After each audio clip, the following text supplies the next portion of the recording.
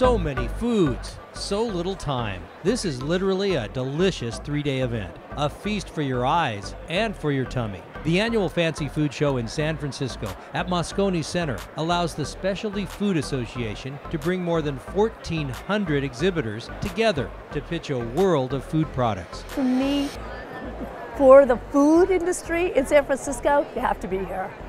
You have to be. I mean, it's San Francisco. And we work with the most amazing chefs, some of the most amazing chefs in the country here. So, yeah, we love it. The Fancy Food Show in San Francisco in particular is it's our home market.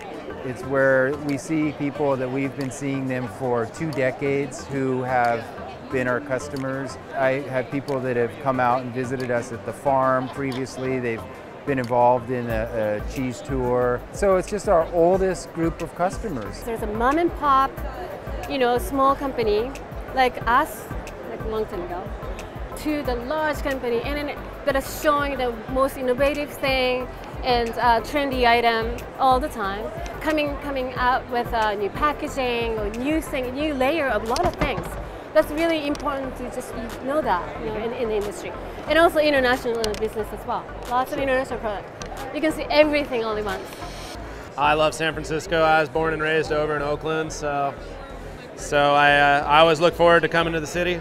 It's local for us, so it's an opportunity for us to connect face-to-face with a lot of our existing customers, and for everyone who's attending the show, give an opportunity to taste our products, because like I said, they're completely addictive.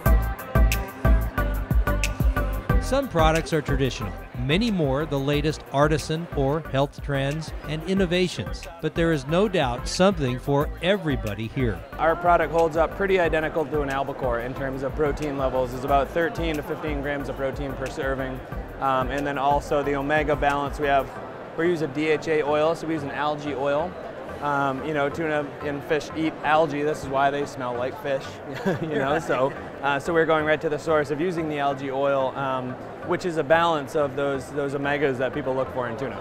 So we have a chai bar on the Market Street in downtown San Francisco, Market 6. A large place. It's really fun, exciting, lots of innovations going, so many variety chai tea.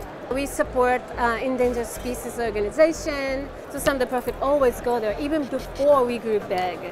Even the day that we started a business, that was a big backbone of business too. So it's really important.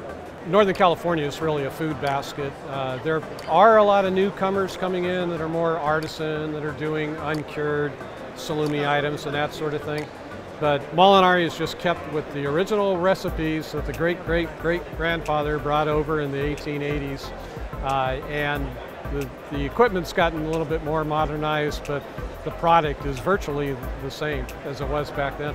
I'm a professional chef. It was a void in the food industry that all of a sudden I found something that's actually delicious and healthy, and at the same time something that doesn't really exist. So we had a struggle the last 25 years to educate the American consumer. But now they know grapeseed oil is the next big thing. Olive oil's had a long history.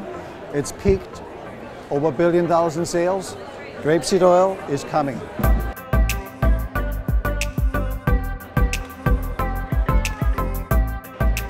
The Fancy Food Show is in its mid-40s, but shows no signs of tiring. Food has never been more interesting or more popular, so foodies and food professionals never miss this chance to one-stop shop the food world.